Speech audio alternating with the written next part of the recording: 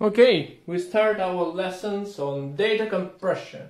And what is data compression? It is some, let's say, process which we use to make our information or our image or whatever to weight less. For example, this is an image of 2 letters, IM image, which weighs 3 megabytes. So we will use data compression to make it weight less, let's say 1 megabyte.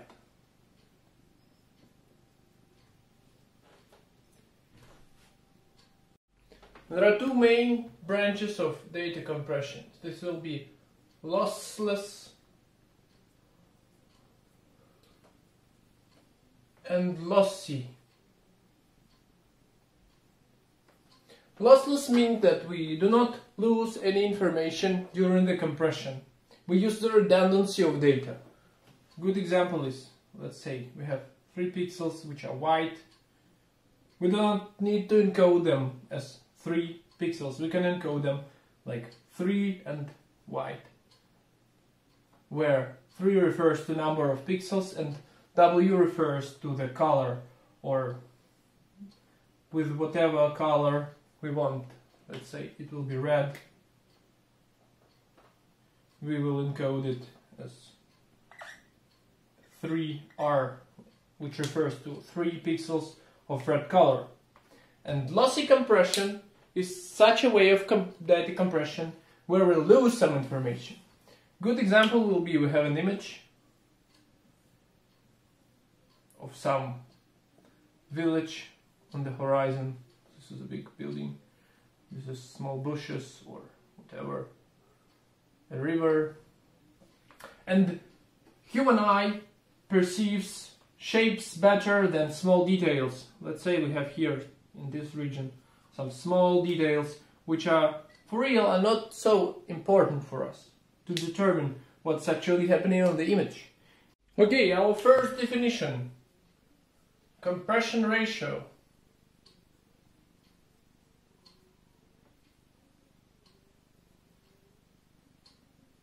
This is amount of uncompressed data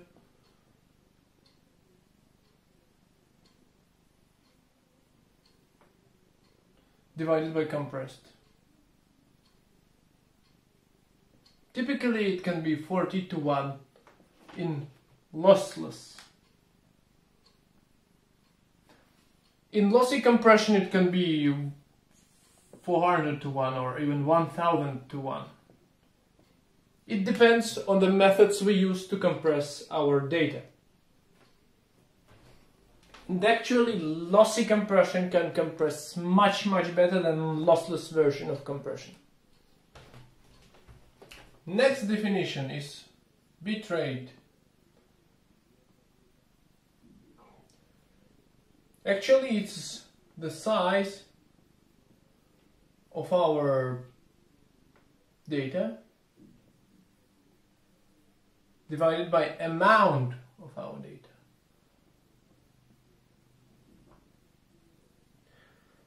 Which means that, for example, 8 bits,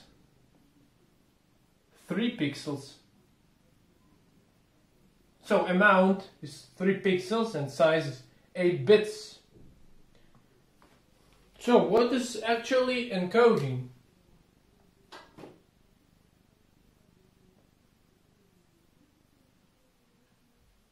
This is like a process where we assign some code words to our source words. Let's say source words. This is our source alphabet. A, B, C. And A is our code. This is source. Code. Alphabets.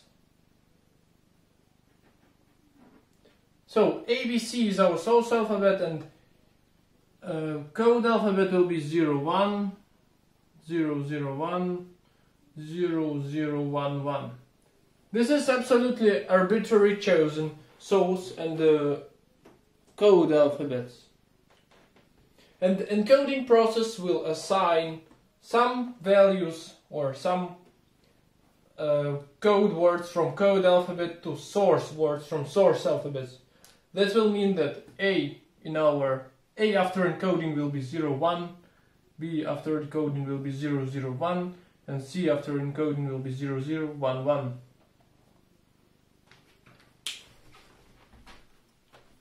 This leads us to a very important concept. What is encoding scheme and what is encoding function?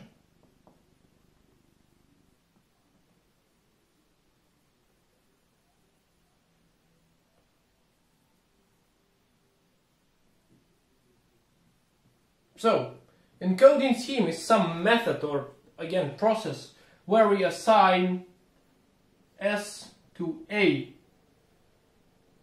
source alphabet and code words alphabet.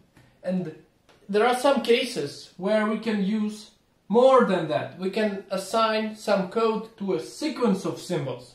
For example, we have A, B, C. We do not assign it separately, A to 0, 1, B to 0, 1, 1 or whatever. We assign the whole sequence of our symbols to some code. Let's say 0, 1, 0, 1. In this case, this will be encoding function. This is called encoding function. Later in our lessons, I will give you good examples of encoding schemes and encoding functions. And last for today's video, it's of course decoding. Decoding, it is like some process where we decode our source word symbols from code word symbols. Let's say we've got something like that. A, B, C, this is source, and A code word alphabet 0, 1, 0, 1, 1, 0, 1, 0. And we have such code words sequence. We just search in our table, in this case, in this particular case, what is assigned to A, 0, 1, what is assigned to B, this is 0, 1, 1, etc. We move in this direction and consequently reading symbol after symbol. On the first step we've got 0, on the second step we've got 1, etc. We move in this direction, and after having the whole code we can check whether the table contains it.